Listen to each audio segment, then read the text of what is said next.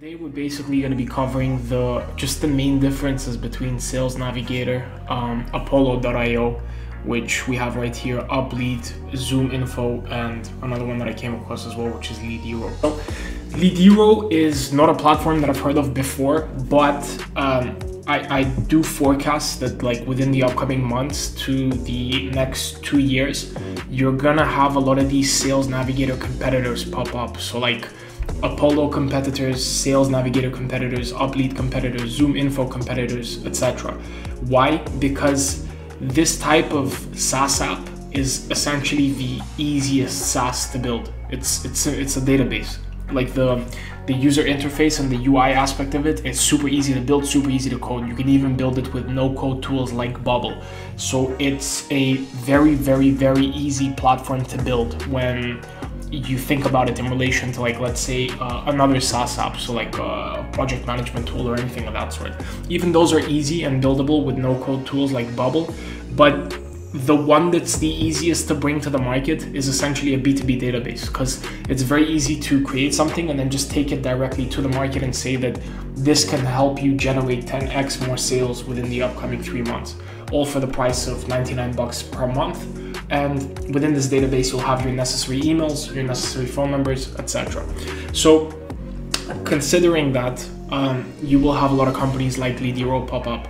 But briefly put, so if you were to compare, like, let's say Sales Navigator to Apollo.io to Uplead, etc., do I think that Sales Navigator is worth it? Yes and no. No, from the aspect of that Sales Navigator doesn't provide you with emails. It only provides you with LinkedIn profiles, and in some cases, I think phone numbers as well, even though like I sincerely doubt it. Like if we check this lead, do we have contact info? We have no phone number, we have no email address either.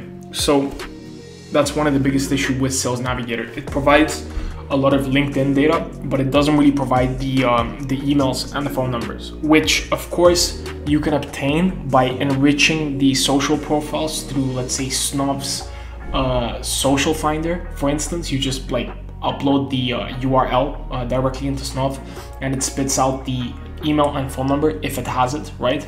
But considering Sales Nav's price at the end of the day, when compared to something like Apollo.io, right, the amount of data that you're getting is significantly higher as opposed to just Sales Navigator, because through Apollo.io you're getting LinkedIn's, right? You're getting phone numbers as well, but in order to get the phone numbers you need to basically add it to a list and export. Like if we click here, if we click on access email, you'll see that it gives you the email and then you get the phone numbers as well. So for, I think, less, right? What's the cost here? For I think Apollo's 49, if I'm not mistaken. So it's right here, basic 49. Zoominfo on the other side, like I know that Zoominfo went public recently, so like they hit the stock market, etc. And I even watched a interview with their CEO, Henry. I keep forgetting his surname. And they're doing a pretty good job as a company, but their pricing, so their pricing in relation to what you get, right, with the available individuals, with the available companies right now on the market, it just like really doesn't make sense at the end of the day. And plus I've also heard that their data is mediocre, to say the least. So if you're paying, I think it's 20K per year, I might be wrong, Zoominfo, if you're paying 20K a year and you're getting mediocre data when you have something like Apollo.io that's around, and the pricing is like $49 per month, right? Annually, you'd be giving $500 per month, essentially, right? And you're getting data that's superior to Zoominfo and is updated more like regularly. It doesn't make sense. So, I mean, all in all, in my own perspective, right, as to whether I prefer Apollo, Uplead, or Zoominfo, or Sales Nav, generally I like to work with a combination of all, because let's say if you can't find some data on Apollo.io, right, then you can check Uplead. If you can't find some data on Uplead, then you use Sales Navigator. So my approach has been more of a mix and match, and it's been like this with all tools, because it's pretty hard to find one single thing that solves the problem entirely, right? Especially in marketing, especially in growth hacking, etc. Usually it's a careful combination of several tools, several platforms, and several things.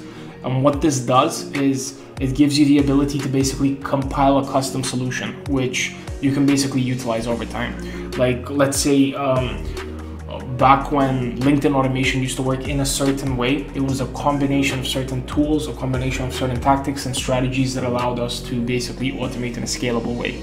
The exact same thing applies to data collection and data enrichment. Now, within the growth hacking bootcamp, we do have a method for, let's say, even if you're on basic, right? We have a method that shows you how to collect infinite number of leads from Apollo.io, regardless of even if you're on the free package itself.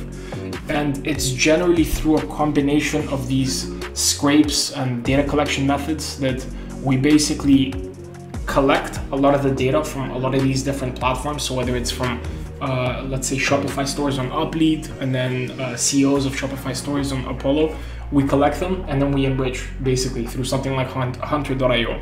Now, the main thing is, right, with these platforms, again, they charge you like primarily on the credits. So how many emails you want to get, essentially. So for every single email, that's, yeah, I think every single email is 1 credit. Every single enrichment is 1 credit at the end of the day.